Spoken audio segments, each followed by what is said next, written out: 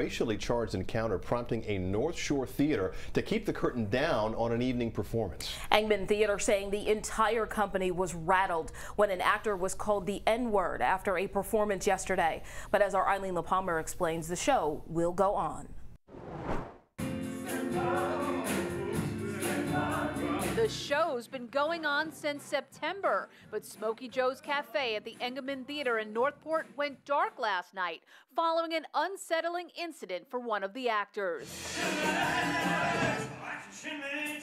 The incident happened yesterday afternoon after the matinee show of Smokey Joe's Cafe. The actor had left here and was walking out on Main Street. As the actor, who is black, passed a parking lot a few buildings away, someone yelled the N-word. We don't know if it was someone who saw the show or it was someone that was just a bypasser on the street, but it's a disgrace regardless of who it is. There's 9 members of the cast, 7 of which are people of color, and we just felt, after speaking with everybody, that it was the right thing to do was to cancel the performance at 7 o'clock last night. This is like the 4th incident within a month.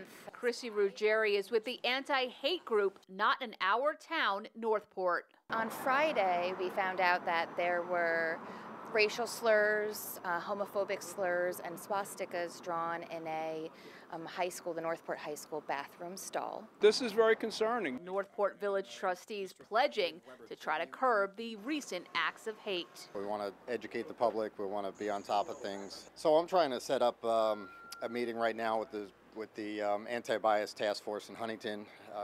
Let's include the school board, the village. The incident was reported to the Northport Village Police Department, but the actor at this point declining to press charges. Now, as for the performance here, Smokey Joe's Cafe expected now to return to the stage on Wednesday.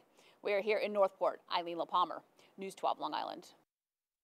The group Not in Our Town Northport says it's buying up tickets to Wednesday's performance to make sure that there's a packed house to support the actors.